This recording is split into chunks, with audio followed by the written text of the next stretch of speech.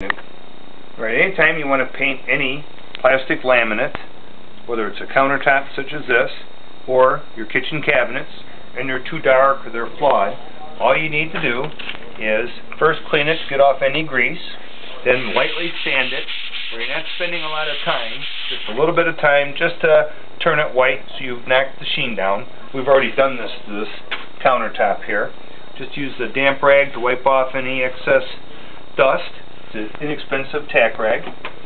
Then I'm going to take a handy little roller kit, one of my favorite toys, and what they do is they come with their own paint.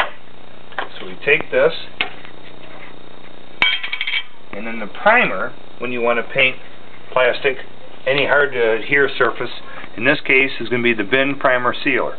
This is an alcohol-based primer. Happens to stick like glue to everything, ceramic tile, plastic, all that stuff. Very handy. It's alcohol based, so it's hard to clean up.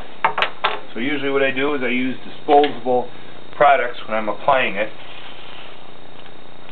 So what we do here, we have our little roller kit, and this is easy. We just throw on the primer, and what will happen is it's not going to cover real red hot.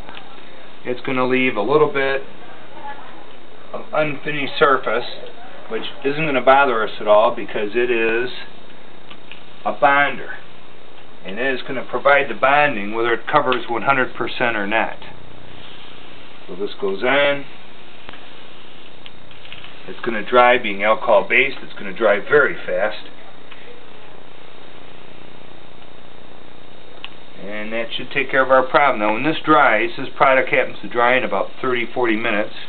I give it at least an hour, and then once it's dried, then I can paint this with any product. This countertop, we're going to beat right on it, so we're going to use an oil-based paint on it instead. And that should take care of your miscolored laminate.